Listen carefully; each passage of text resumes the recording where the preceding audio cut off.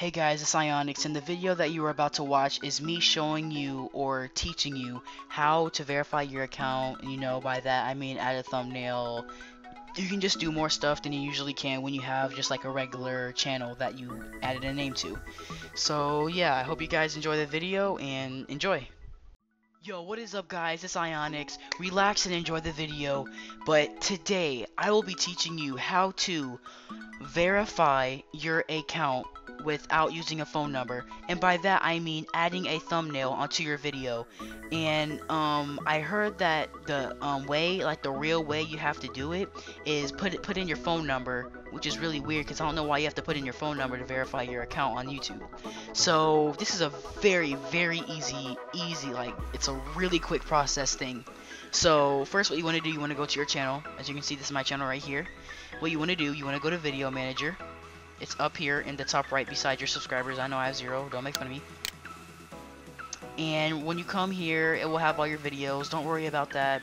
Just come down to where it says channel, and it's right under Community, Live Streaming, Video Manager, and Dashboard. Okay, so click channel, and then all these things will pop up. You may think that this button right here is to verify your account. It's not.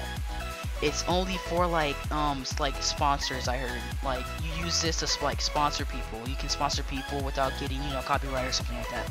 So what you want to do is scroll down and you will see this thing called monetization. I don't really know like how to say it. I'm freaking 15.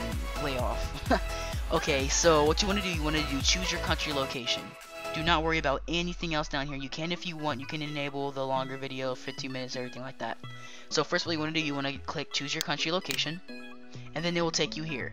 If you want, you can change your name. This is also where you can change your name, you can change your picture. So as you can see right here, it will say Afghanistan. If you do live in Afghanistan, you don't have to change anything, but just wait real quick. And what you want to do for all the United States people out there, click United States and scroll down to save. You don't have to worry about any of this. Just you can read over it if you want, but it does not really matter. And what you want to do, you want to click save. And once you click save, it will come up here in the corner that says your changes were saved. So then, like, that's pretty much all. When you have your video, you go to Video Manager, and this is the video that I'm going to test it on, and I'm going to record and show you like how to put your thumbnail on the video. So yeah, that's pretty much all for this video, guys. I really do hope you enjoy, and I will see you guys in the next tutorial. Peace out and relax.